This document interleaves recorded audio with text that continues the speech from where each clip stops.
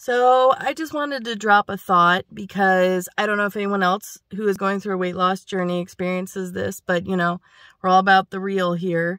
I hit my 40 pounds down today, and it took me 1.5 years to get there. So like everyone who's on the journey, like I've said multiple times, it doesn't happen fast for everybody. It took me a solid 1.5 years to lose 40 pounds healthily and sustainably.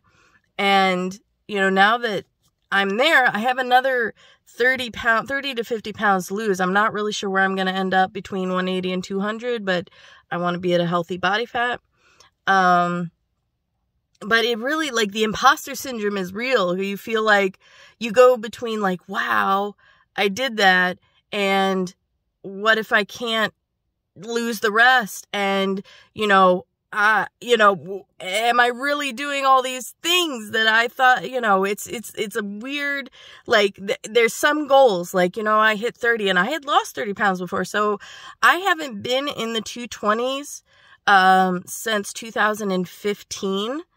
So this is like a really big deal for me. Like, it's a little crazy for me to go, I have not weighed this in 7 years. So I'm really having like an imposter syndrome, kind of like mental, like just, I'm a little bit in shock. Like, I'm actually down. Like, I've been trying for so long and I've been working really, really hard. And like, I thought, I'm never going to get to the 40 pound mark. And now that I'm here, I'm like, I want to keep going. Like, I am absolutely going to keep going, but it's definitely, I don't know. Does anybody else have these like shock moments where they're just like, I don't know what just happened. Like, I'm having a hard time processing that I actually reached that goal, right? Because the goal seemed almost impossible. And now that I'm here, it's wow. But at the same time, it's like, I have to keep going. And like, so it's just like all these thoughts and emotions.